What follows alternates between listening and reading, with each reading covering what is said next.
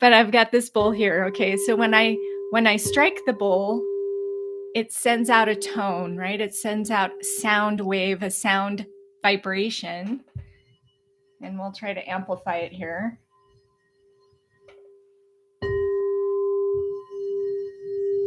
Okay, so we got that tone. And then I've got another bowl here. It's at a higher tone. Okay. And we can bring them both together.